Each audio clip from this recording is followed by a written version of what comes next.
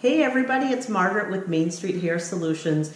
I know it's easy for me to assume that you know how to put on a wig, but I do remember when I used to not know how to put on a wig, and I thought that I would make a very quick video today to show how to do it. And part of it is about physically, how to get the wig on your head. But then the other part of it is just how to position it so that it fits and looks right. So there's a difference there between having a wig on your head and having it look good on your head. So I've got my own wig that I wear all the time with me, and so I need to back up in order for you to see how I do it. But basically I just dip my head right into the cap. So I'm going to stand back here so you can watch. I do have a lace front on the wig, by the way, and so I need to make sure that I get that laying flat on my forehead and not folded under. So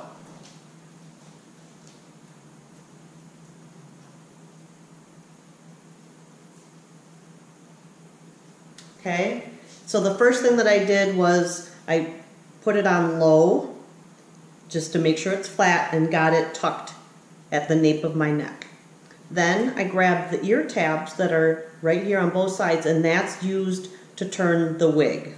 Okay, and then the last thing, I actually want to leave it in the wrong position. So this is not right. This wig needs to go back further. I look ridiculous. I'm not even looking in a mirror, but I can feel that I look ridiculous.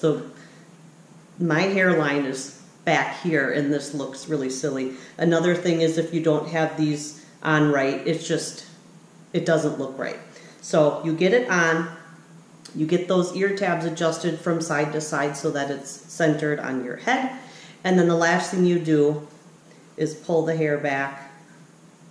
I'm not even looking in a mirror, but that feels right to me.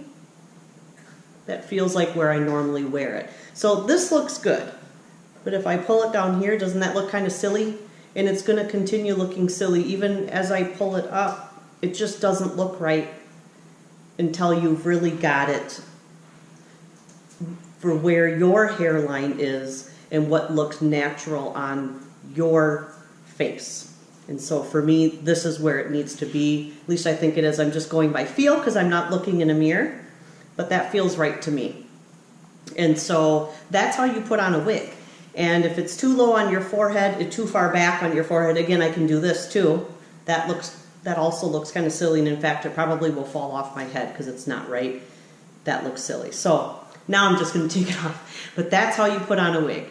This is Margaret at Main Street Hair Solutions in Thorpe, Wisconsin. If you have any questions, give me a shout out. Thanks. Bye.